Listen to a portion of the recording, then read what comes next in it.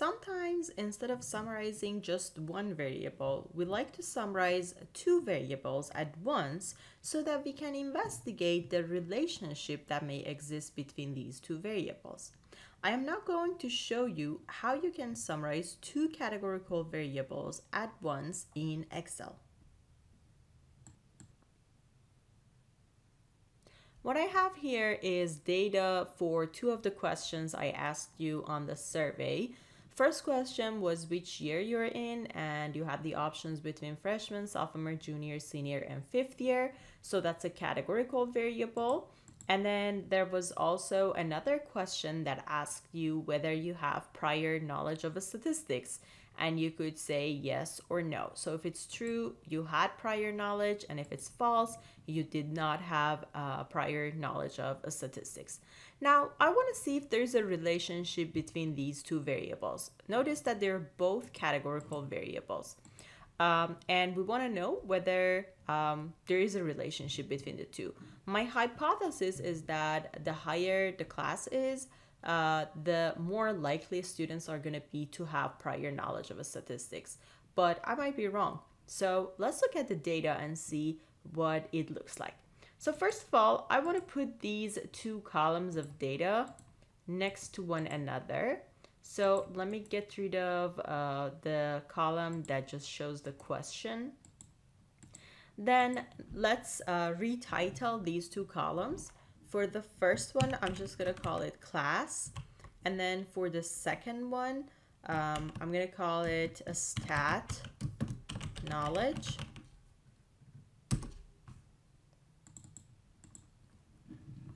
Then again, we're going to create a tabular representation of this data. So we're going to use the pivot table. I'm going to bold these two so that I know those are the titles. And then select my whole data. There's a shortcut on your keyboard. If you just click on one of the cells that contains the data and then click and then push down Control and then A for all, then it selects all of your data. Then you go up here into Insert and choose Pivot Chart and Pivot Table. Then it already knows where my data is because I first selected it. I'm going to create my figures in the existing worksheet, and I'm going to just put them here in cell D2 and click OK. All right, so we've got our empty table and figure. Now we should start adding elements to our table. Notice we have two variables, class and a stat knowledge. Let's bring one of these variables into our categories. So these are the classes, freshman, junior, sophomore. Actually, I wish there was a way to sort this better. Yeah, no.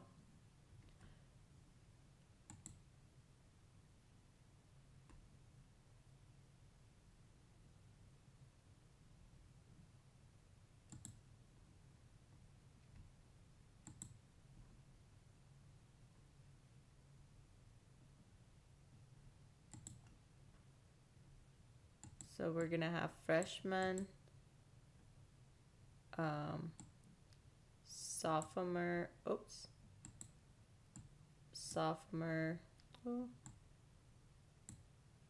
junior, and senior. I like it better this way. Then we need to create our columns. So I'm gonna bring the other variable into columns. So we have the column label, false and true for whether they have knowledge or don't. Since this isn't really clear, I'm gonna relabel them. So I'm gonna call this no and call this other one yes. So that's whether they have prior knowledge of a statistics or no. And I'm gonna call this have prior knowledge of stat. So never mind. I'm just gonna make it bigger so we can see the whole title. All right, now we should start the counting. So let's bring one of these variables into our value field. and just do a count. So notice it says count of class. You want to make sure it's count. If it's not count, go to value field setting and and change this from whatever it is to count. You want to make sure it is count. Okay, so this is the data that we've got. For freshmen, we have a grand total of 1 person, and this person has no prior knowledge of statistics. Then for sophomores, we have 16 sophomores in total in our sample, out of which 10 do not have prior knowledge of statistics and 6 have prior knowledge of statistics. Then for juniors, we have 13 total juniors in the sample, out of which 5 didn't have prior knowledge of statistics and 8 did. And then finally, we have 4 seniors, and out of 4 seniors, all of them have prior knowledge of statistics. And the cells that are empty, those are just zeros. In total, out of the 34 students in my sample, 16 did not have prior knowledge of statistics and 18 did have prior knowledge of statistics. So that's how you read the grand total, and that's how you read the numbers inside the table. But then, was my hypothesis true? My assumption was that the higher the class is, the more likely students are going to be to have prior knowledge of statistics. I think this table actually tells me that my hypothesis is true. Because look at it. When we are looking at freshmen and sophomores, you can see that the number of people who do not have prior knowledge of statistics is much bigger than the number of people who do. Now, if you look at juniors and seniors, you will notice that the number of people who do have prior knowledge of statistics is bigger than the number of people who don't. So again, this is a way to summarize 2 categorical variables at once so that you can investigate the relationship between the 2 of them. Now let's look at our bar chart.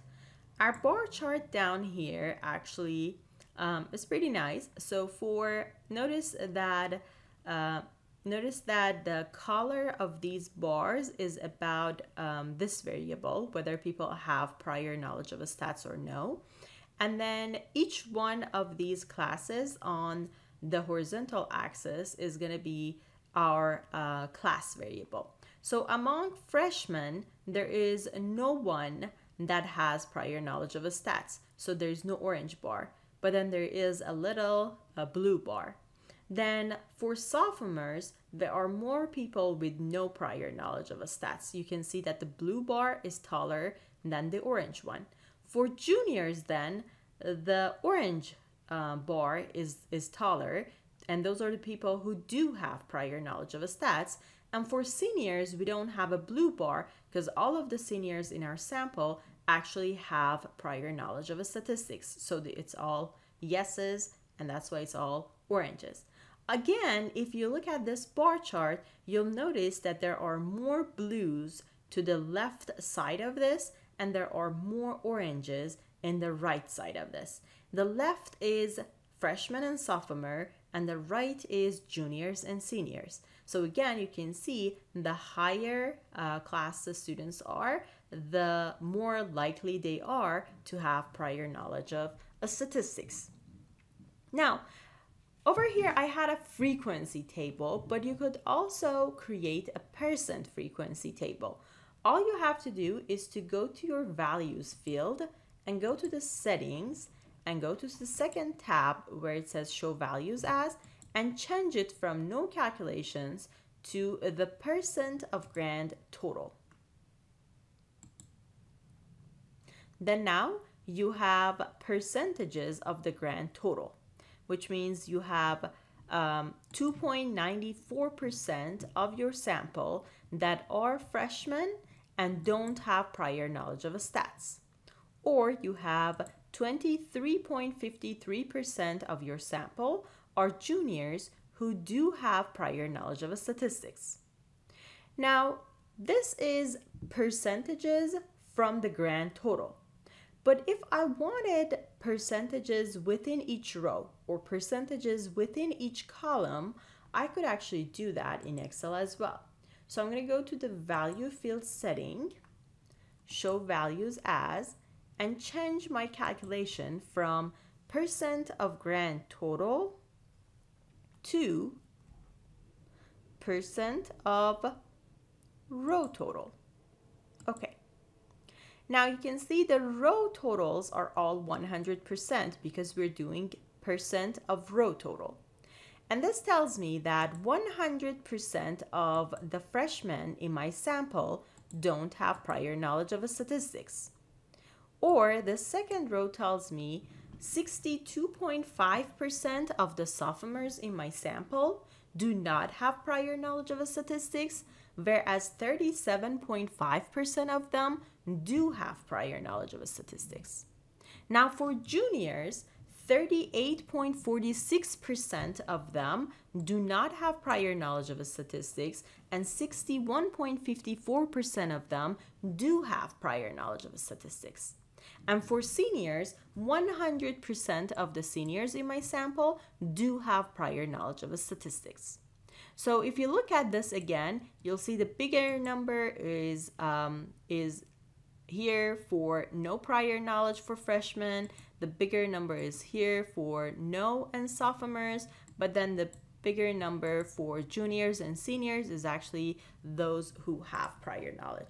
Again, this tells us that the higher the class is, the more likely students are to have prior knowledge of statistics.